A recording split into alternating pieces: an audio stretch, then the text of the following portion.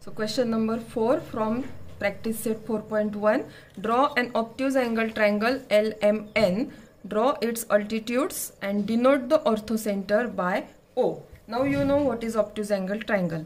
So we will draw obtuse angle triangle LMN.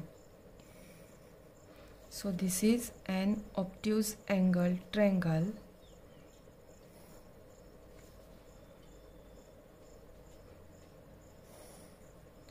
LMN.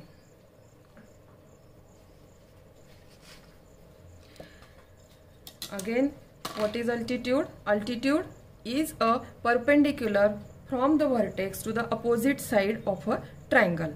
So from this side, from this vertex L, we will draw perpendicular on this side MN. So if we try to draw perpendicular on this side MN from the vertex L, it will not come in the interior of the triangle. So it will be in the exterior of the triangle. So we have to extend the side MN. So we will extend this side MN like this.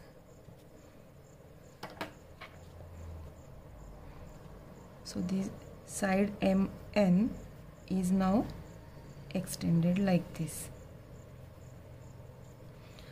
Now we will draw perpendicular with the help of this set square. So you can use this extended side and draw perpendicular like this on this side. So this is perpendicular.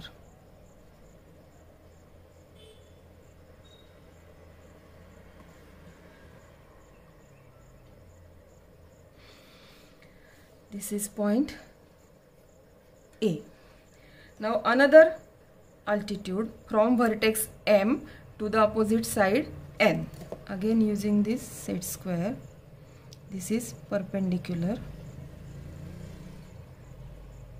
to the side LN.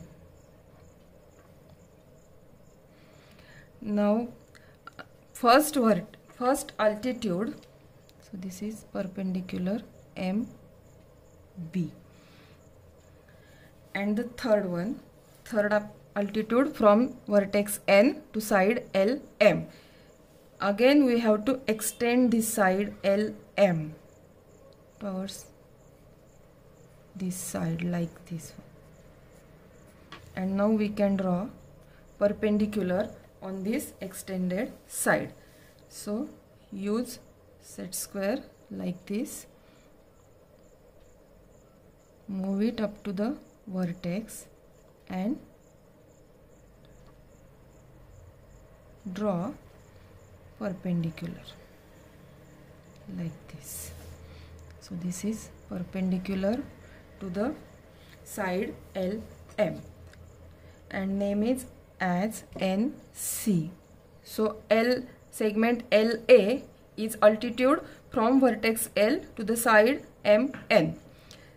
Then altitude MB from vertex M to the side LN, and segment NC is an altitude from vertex N to the side LM.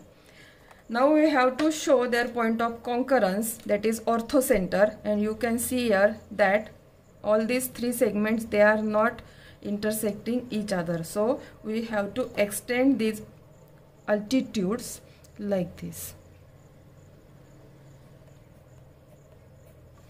Now this one, extend this altitude.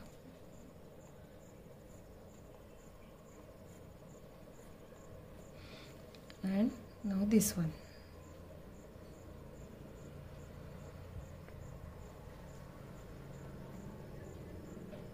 All these three altitudes, they are concurrent.